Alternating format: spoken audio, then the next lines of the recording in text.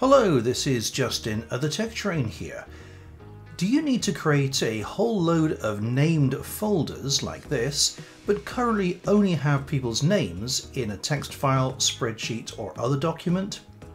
In this very quick tutorial, I'm going to show you how to go from a list of names like this to a set of folders like that in less time than it would take your blood to run cold when you've realized you hit reply all and not reply.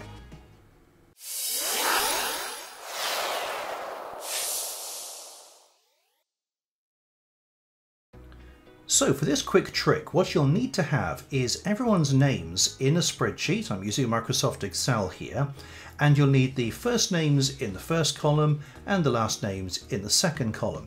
If you have that already, fantastic. If not, and you just have a list of names like I do here, then a very quick way of splitting those is to highlight the names, go to Data, and choose Text to Columns.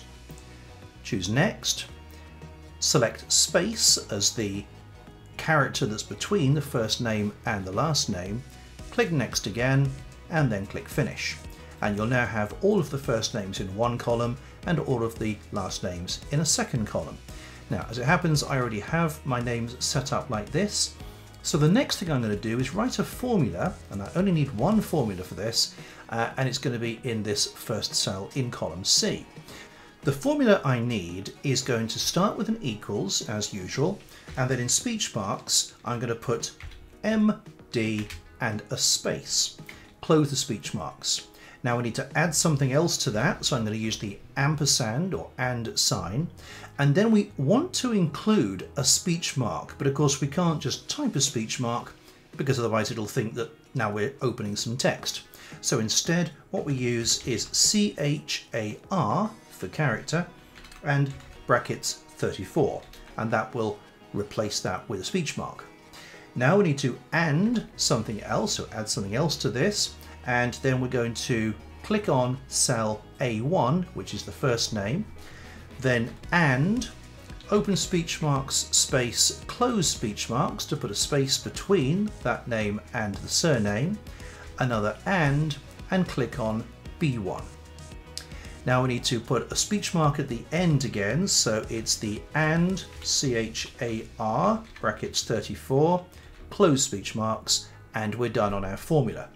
Press enter and you'll see that what we have is MD space and then the person's name in speech marks. That's it. Once we've done that, click on that cell, click on the corner at the bottom right of it to be able to replicate that down. Let's just, I've got a whole of about 500 names here. Let's just choose 100 of them. There we go, like that. So I've now got this list of MD, which is short of make directory, and these names. Next, I'm going to simply highlight all of the contents of that column and press Ctrl C to copy. And now I'm going to open up Notepad and I'm going to paste that information in. You might have a blank line at the end, just get rid of it. Now that we've got this text file here, we can go to File, Save As, and go into the folder where you want to have all of your student named folders or whatever you're using this for. In here, we'll just simply, in the file name, we'll say create folders. And this is really important because what we need to do now is put a full stop and the letters BAT. It's what we call a batch file. So this will basically run the code for us. So create folders.bat, click save, and now you'll see that in that folder we have what looks like a sort of gears there. It's not a text file, it's a batch file. And this is where the magic happens, because what I'm going to do now is double click it and it will instantly create 100 folders with all of those names on for me. There we go, as quick as that. So now you have 100 folders. We can get rid of this batch file if we want to now. We don't need that anymore. And I have my folders with all my student names, or as I say, whatever reason you're using this for. Fantastic little trick. So I hope you liked that. If you did and you found that useful, please do give this video a like. It genuinely does make a difference for the channel.